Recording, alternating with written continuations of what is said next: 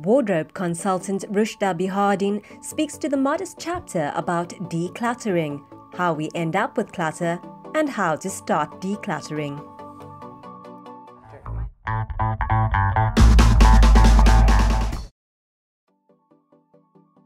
The wardrobe consulting grew out of the blog. There were quite a few individuals who posed questions to me on styling, who wanted to know how to dress modestly while still maintaining style, elegance, and class, and more importantly, to feel confident.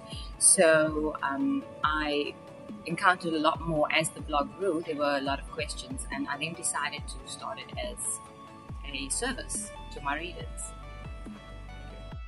There are quite a few reasons we would end up with a lot of clutter in our wardrobe specifically, and it would be career changes, because if you go from an operational job to an executive job, it could be lifestyle changes, pregnancy and that kind of thing, weight loss as well, so or weight gain. So some people tend to hold on to pieces in the hope that they're going to go into them again.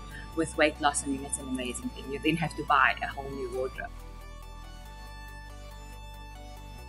When we start the process, we empty the entire wardrobe, and we then work through all the pieces that you have in your wardrobe. And I will generally ask a question around every piece. When last have you worn it? How often do you wear it? Do you love it? Does it have sentimental value? If you wear them, they obviously go back into your wardrobe.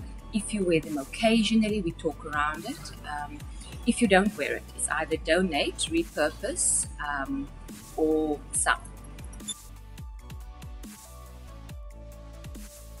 The motto that I live by is have nothing in your wardrobe that you do not use, do not love, and don't have the space to store.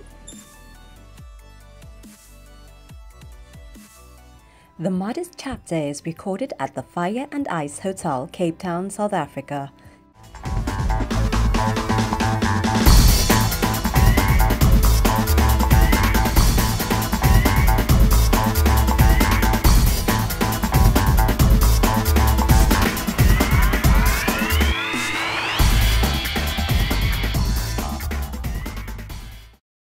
This is a RoyalT production.